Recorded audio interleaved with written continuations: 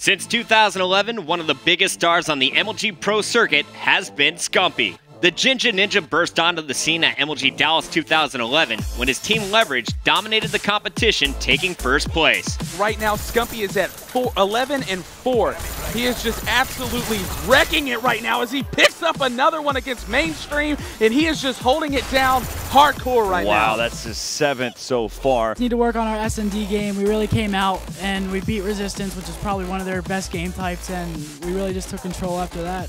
The squad rotated players several times during the course of the year, which allowed Scumpii the opportunity to learn from veteran players like TP, Aches, and Proofy.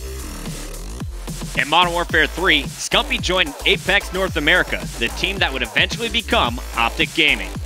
Yes, now we are seeing Josh once again left last alive against Scump, Rambo and Merc, this time 1 versus 3.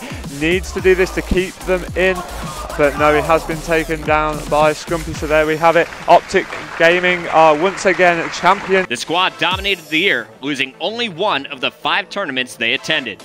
Unfortunately, he was too young to compete at COD XP and had to watch from the sidelines as his teammates won the $400,000 grand prize. Black Ops 2 saw the team place consistently in the top 8, but they would only grab one first place finish at UMG. And they have position on the is the Optic winning. And that is it. Complexity.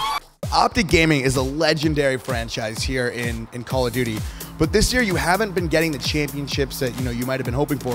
What's been going on over at Optic? And I think the intensity has a lot to do with it. We used to have Ray shot calling. Nobody really does that in Search for us anymore, but we still win a lot in Search, so I don't really think that's a problem. I think intensity is really one of the biggest things, as well as hardpoint. Optic has been struggling in Call of Duty Ghost. Their placings have clearly not matched up to the standards they have set in previous years. However, with a roster full of past champions and an unwavering dedication, underestimating this team could be a fatal mistake.